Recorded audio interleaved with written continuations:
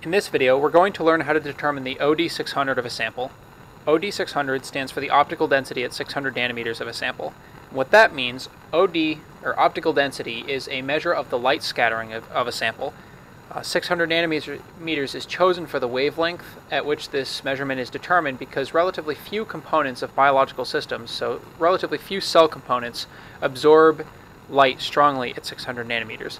Therefore, any difference between the light in and the light out in a spectrophotometer is likely due to light scattering, due to particulate matter suspended in your sample.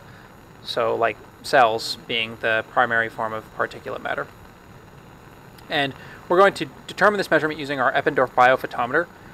That's basically a simplified spectrophotometer with built-in calibration curves, so we don't have to build new calibration curves each time we take a measurement.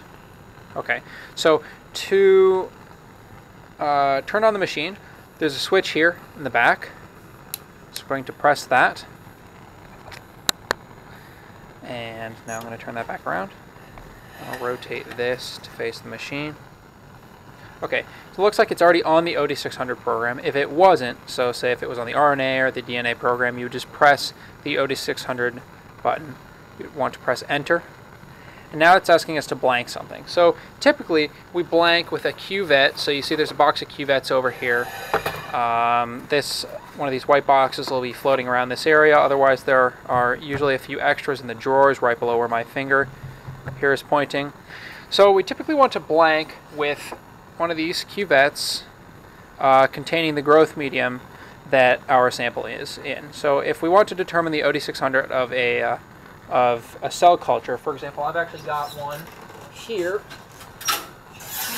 I've got one down here that I want to measure, and as you can see, this is turbid. It's all foamy because I've got cells growing in there. I want to determine the OD600 of that. I would want to blank with the growth medium that these cells are growing in, and that's actually SOB. But generally, it's fine to blank with water. I'm going to begin by answering a question that you will probably have at some point. What is the reproducibility in measurements between these cuvettes? Obviously they're disposable, but if you're taking multiple measurements in one set, do you want to reuse the same cuvette? So let's just stick that in there without any water and press blank. Press blank. Okay. So that's zeroed. It's worth noting that this uses a xenon flash lamp, so it doesn't really require any time to warm up. Also worth noting is that the beam path is going this way, so I've put in the cuvette like this, lengthwise, not like this. You want it this way so that way you have a 1 centimeter path length from front to back. So that's zeroed with that cuvette. Alright, I'll just put that one up there. Let's try 3 cuvettes. Here's a second one, and I'll just sample that, again with no liquid in there. Again, 0. So it's looking like these give pretty similar measurements for OD600, and that makes sense because we're looking for a change in intensity between the light source and the receptor at 600 nanometers, and these clear cuvettes are not going to absorb strongly at 600 nanometers. Sample again.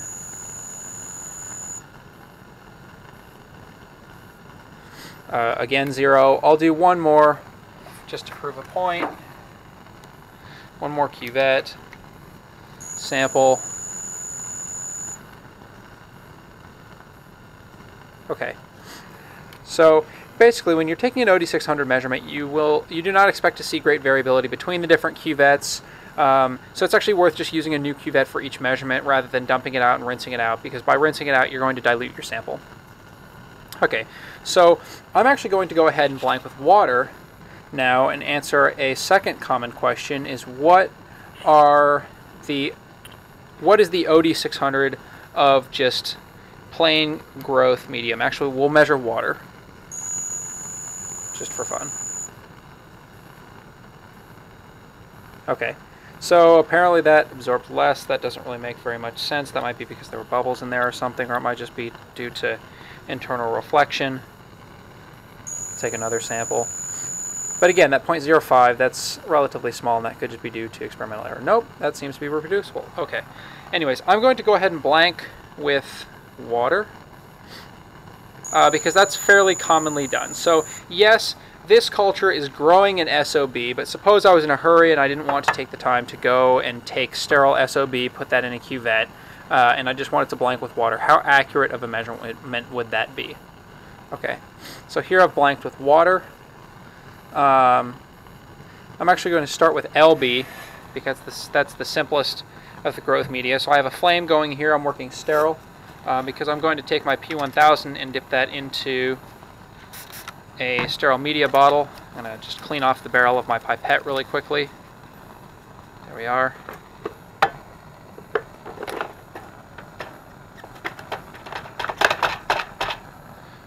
It would be much more convenient to do that without the camera there. But anyways, okay, so I've got LB. I'm going to take 1 mil of LB. Realistically, in these cuvettes, you only need about 0.8 mils of sample, but I'll just take a little bit extra for now. Okay, one thing that's important to note when you're taking these measurements is that bubbles will cause a lot of error. So bubbles on the top, like that, are fine, but if you have bubbles down around here, that will affect your measurement. Okay, and I was careful not to touch this, but otherwise I'd want to make sure to wipe that off with a Kim wipe. Actually, I did just touch it, so you'll want to wipe that off with a Kim wipe before taking a measurement. Okay, so now we're wondering, what is the OD600, as it were, of LB compared to water? So, sample.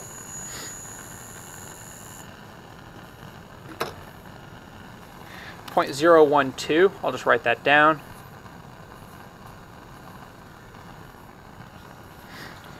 And now I'm going to do 2xLB. So that's basically twice the concentration of organics as you would have in normal LB. And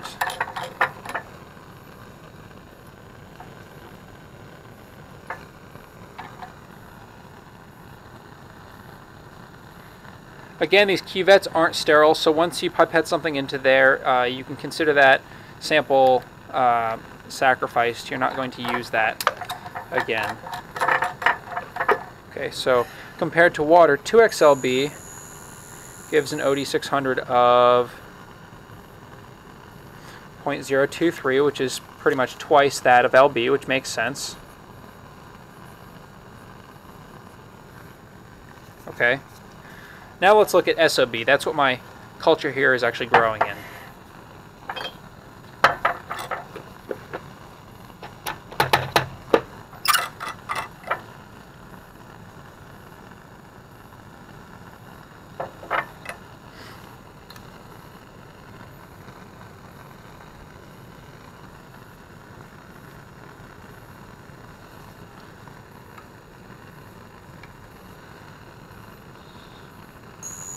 Sample.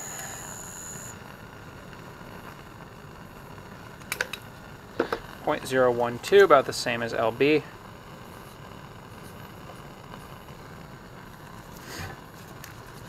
And finally, I'm going to look at TB. That's a very rich, terrific broth. That's a very rich growth medium. I've got here.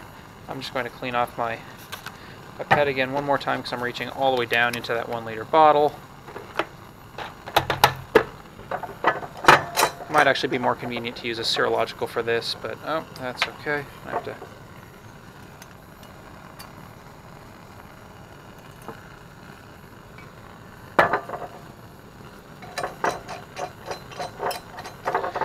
And I'm going to grab one more new cuvette for this. It's kind of a waste of cuvettes, but it's okay. We're learning. And finally, TB. Sample. Sample. It's going to be higher than 2xLB. Oh, yes it is. So 0.029. Okay. So just for a frame of reference, most protocols, such as protocols for the induction of protein expression or for harvesting cells to make competent cells, say you want to induce, say, for induction, they say between 0.6 and 0.8. And for competent cells, for ZComp cells, they say between 0.4 and 0.6. So all of these are pretty small relative to that 0.4 to 0.6 or 0.6 to 0.8 bracket. If you're using TB, you'd probably want to actually blank with TB, whereas if you're blanking with SOB, it's going to account for about a 1% variation in your measurement when you get up around, or less than 1% of your measurement when you get up around 0.6. Sorry, just greater than 1%. Okay, so now I'm going to take my OD600 of this sample, just so I'm not wasting cuvettes, and because I'm not actually trying to get a particularly precise measurement right now. I'm going to dump out my SOB cuvette into the liquid waste here, and I'll tap that down really well. You can do this if you're not... Oh, that's probably really obnoxious on the camera. Sorry. This is a good thing to do if you're trying to conserve cuvettes, and if you're not, you don't expect that you're close to your induction OD yet, so you're not needing a particularly accurate answer. Now, to take the OD of this, I'm not going to reach all the way down in there with my pipette. That would actually be kind of difficult to get to the bottom. What I'm going to do is I'm going to take my serological pipetter here. There are, just for your reference, in the drawer right below where my finger is, a bunch of 2 ml serological pipettes that are suitable for this purpose. Okay. So, no, I'm peeling that back, holding it back with my thumbs. I'm pushing that snugly into my serological pipetter, and I'll just put the sheath down there. You want to make sure that your cells are well mixed before you take OD. Cells settle relatively quickly, so if you've been letting this sit out on the bench like I was, you want to give it a good swirl before you take your OD600 measurement. And I'll take about a 1 ml sample. Yeah, that's the one that I emptied out.